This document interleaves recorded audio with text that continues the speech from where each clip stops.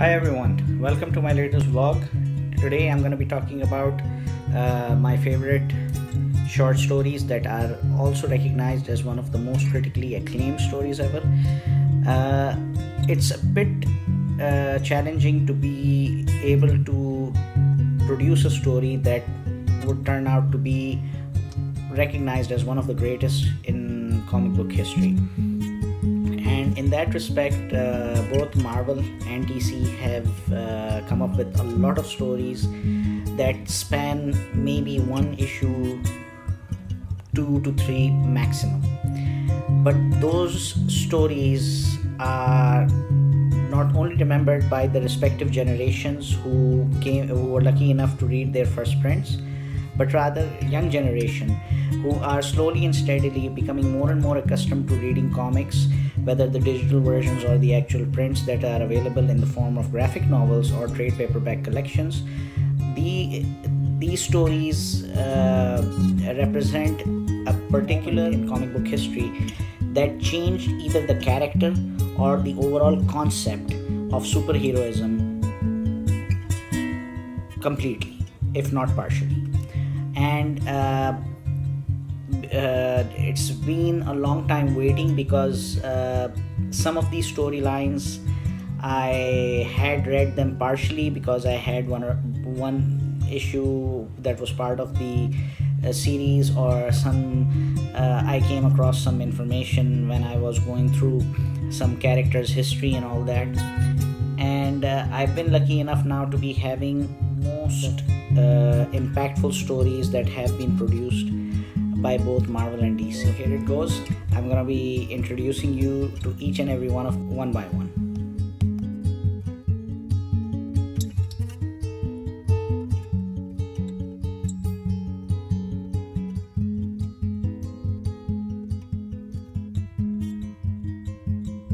I'm gonna be talking about X-Men Days of the Future Past. Obviously, I need to be wearing Wolverine t-shirt.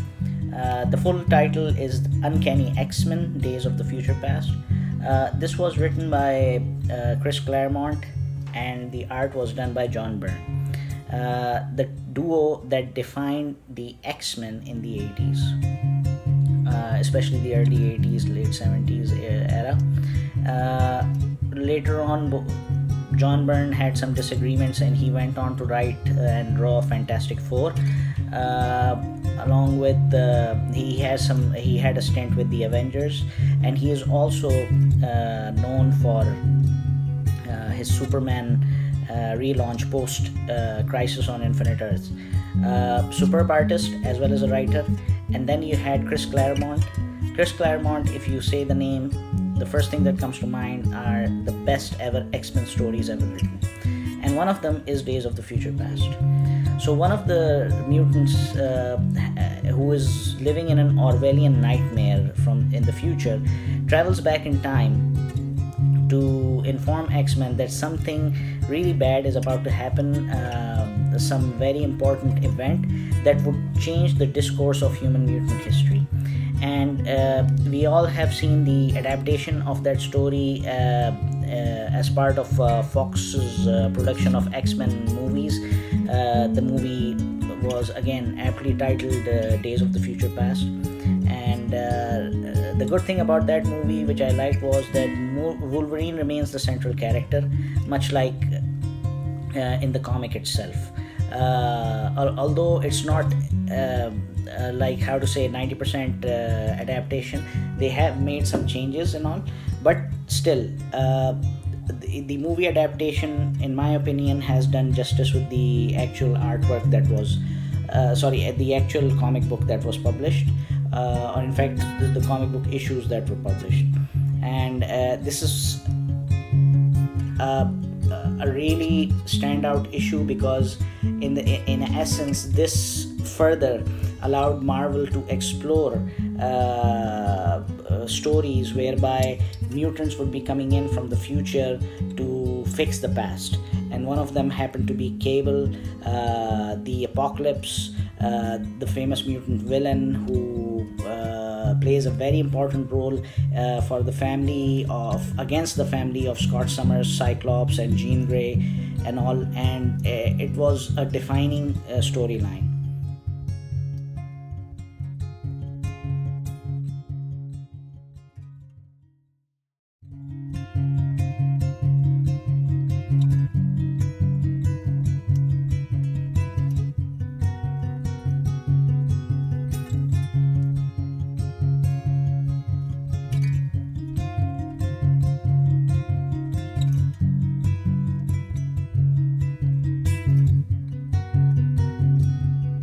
Now I have the honor of talking about two very important stories of the first ever superhero, Superman. Created by Jerry Siegel and Joe Shuster in the golden age of comics, he is the one who started the modern concept of superheroism. And these two stories are worth reading. Struggled whenever I read Superman stories to enjoy them as much as I enjoyed Batman stories. But two stories stand out for me, and these stories, both of them were written by Alan Moore. Alan Moore, the creator of Watchmen, Moore is known to be one of the best writers from the Bronze Age, and he wrote these two stories, and the pairing was a dream come true. You had Alan Moore on one side writing the plot, and then on the other side, for one story, you had Kurt Swan. Kurt Swan, the famous Silver Age, Bronze Age artist for Superman.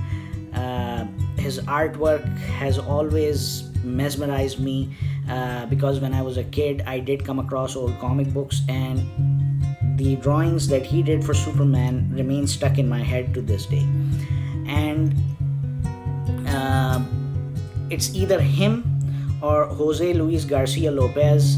These two remain my all-time favorites when it comes to DC Comics artworks.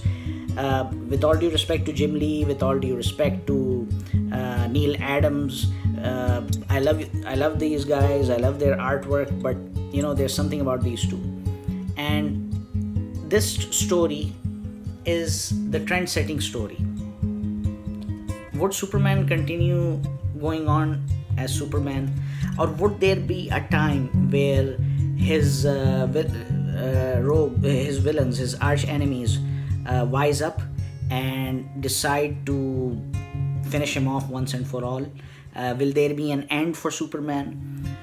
These are some very important questions, and exploring the end of Superman, this is the story that talks about it. Which story is that?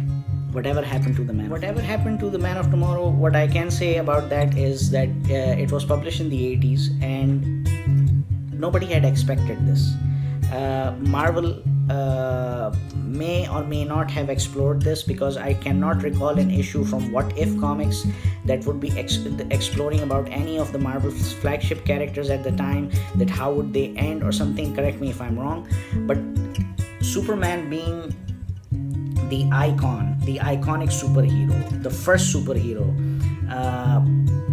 his story is being explored in a way that's not expected at all. It had an enormous impact on the readers. It showed other creators. It inspired other storylines.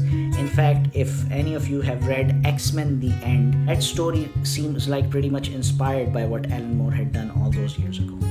It's a very good story on its own, but obviously we cannot forget, and we cannot expect it to top what Alan Moore had done along with Kurt Swan.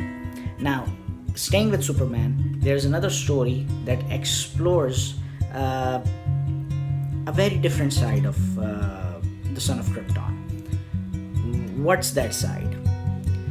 We often think, and I am one of those, that when I was a child growing up, I used to think that Superman is, if he were to be real, he would be the luckiest being in the universe, because he could fly in the air faster than a speedy bullet. He is more powerful than a locomotive. Well, anyways, he's way more powerful than locomotive. I mean, he can bring down buildings and all that. The heat vision, the X-ray vision, the cold breath, and I mean, so many superpowers that are there. And I would think that I mean, if I were Superman, I won't be having any other wish, because what do I need? I mean, if I have this kind of a physique, if I'm as handsome as Superman, if I have, let's say, admired, loved by beautiful women like Lois Lane and Lana Lang and many more as we see in the comic book world. But Alan Moore tells us that's not the case. Superman also wishes that there are some things that didn't happen in his life. He wishes for a different life. He even though he has loving foster parents, he is welcomed by the community, he is loved by Metropolis, people of Metropolis, the Justice League members are his friends. He has his own version of an ideal world where he would be part of that world. And in that respect, when you start seeing it from his eyes, the way Alan Moore has plotted the story, it really,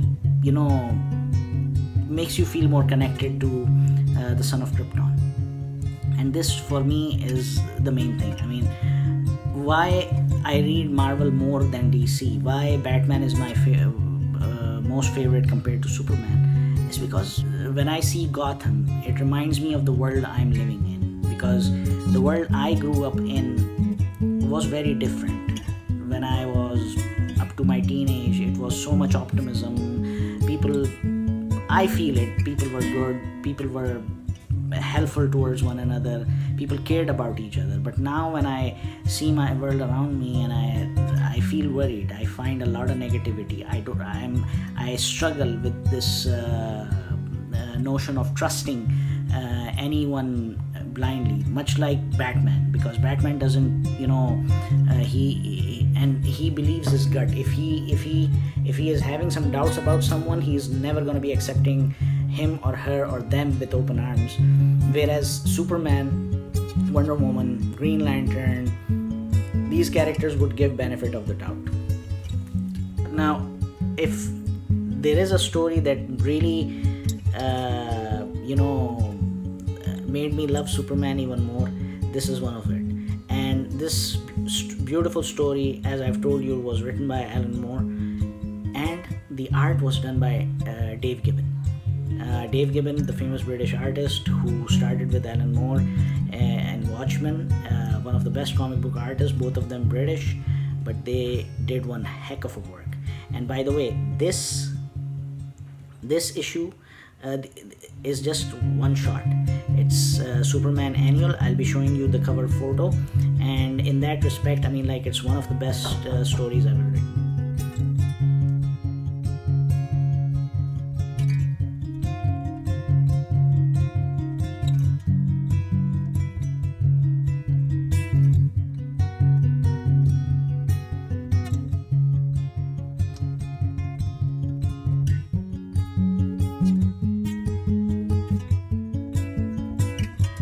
Night Gwen Stacy died. A story that shook the comic book industry from the readership standpoint as well as from the publisher's point of view.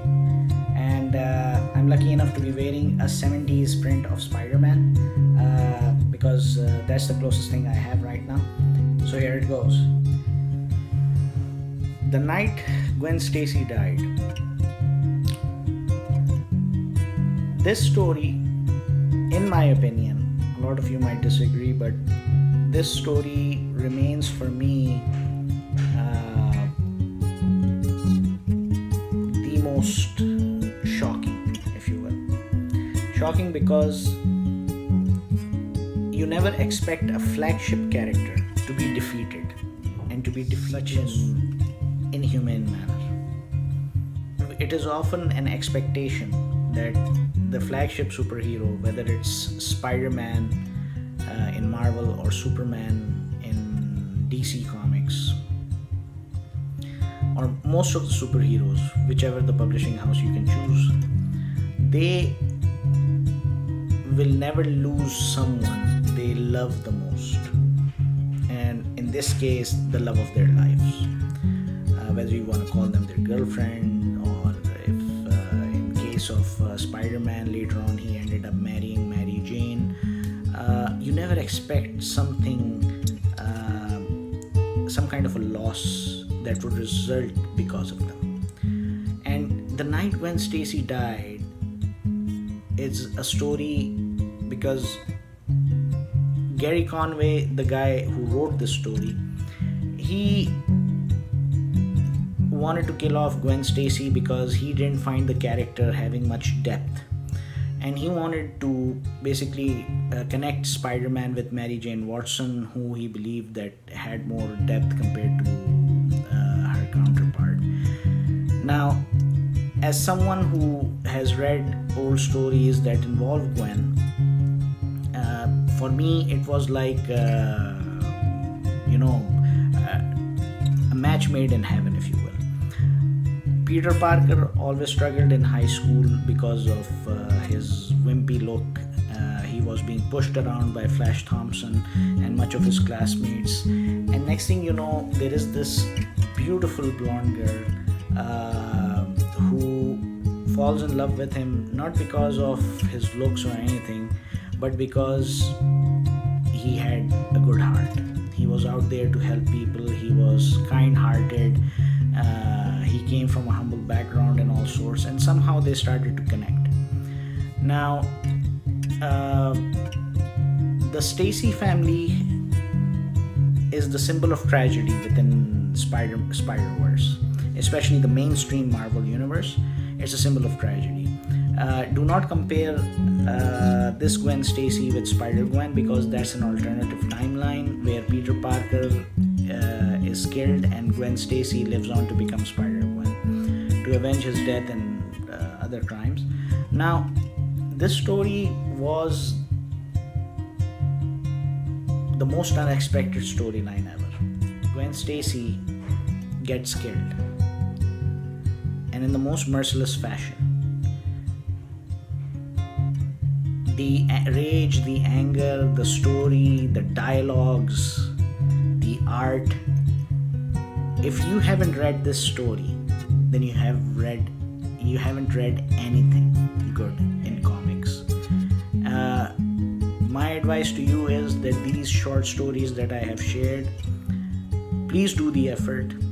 Go to Amazon, buy them, read them, let me know of your views, because these stories are totally different than your expectations that generate from the movies that you have seen in the last decade. These stories actually define superheroism. These stories actually tell you that superheroism is not something to boast about. Rather, it is an epic struggle. An epic struggle which, in our world, every noble human being, whether they were prophets or they were non-prophets, had to go through. Especially, the reason I find Marvel more relatable is the fact that you do realize that people who try to do good in this world are ridiculed, are humiliated, are challenged every step of the way in their life. And most of the Marvel heroes, and especially the flagship character like Spider-Man, they have this thing. And to see him